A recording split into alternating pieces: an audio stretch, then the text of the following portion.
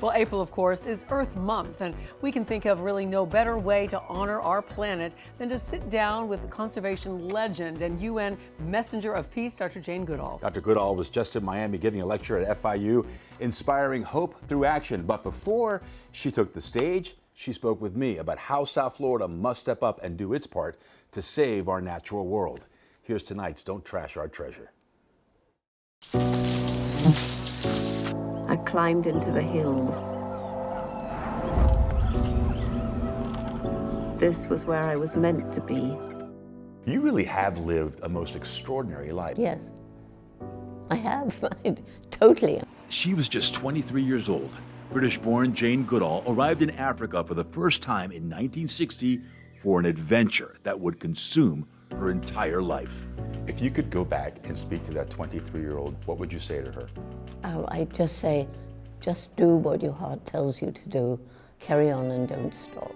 And she hasn't let up since, sending science into a tailspin in 1962 when, in the forest of Gombe in Tanzania, Goodall became the first to observe wild chimpanzees making tools from twigs to get food. Did you know what an earth-shattering moment you just witnessed? No, of course not.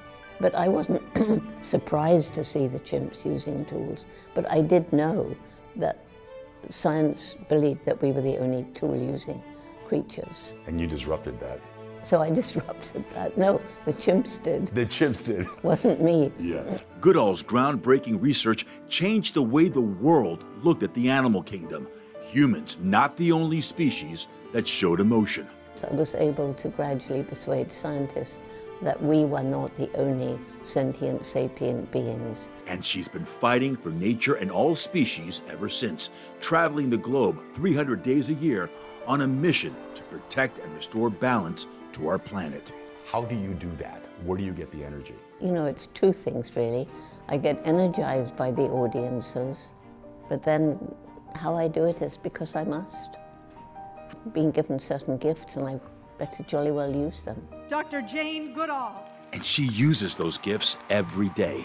In South Florida Friday, she addressed a sold-out crowd of 3,400 at FIU who came to be inspired by this champion of conservation. She welcomed them with a chimpanzee greeting. But her message was serious and urgent. What people have to understand is we are actually part of the natural world and we depend on it for food, for water, for the air we breathe, and this is what we're destroying. And that means if we carry on doing that, we will destroy ourselves. Goodall believes we still have time to slow down climate change and stop the massive loss of biodiversity. It is the youth who give her the most hope. It's the young people, once they understand the problems and we empower them to take action. The resilience of nature, give nature a chance, and she'll come back to places we destroyed. Animals on the brink can be given another chance, and hopefully your Florida panther will have another chance, because people are working to say, no, we're not going to let this beautiful creature vanish. Conservation is at the core of Roots and Shoots, a global program Goodall created for kids from preschool to university that engages them to find solutions to create a better world. It's now in 68 countries and counting. Its message is every one of us makes an impact every day, and we have a choice. And they are becoming champions of the environment.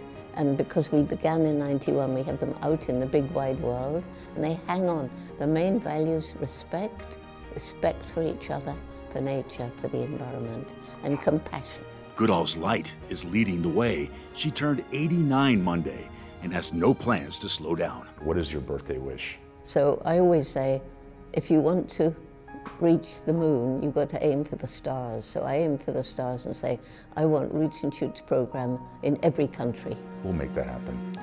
Happy birthday. Thank you.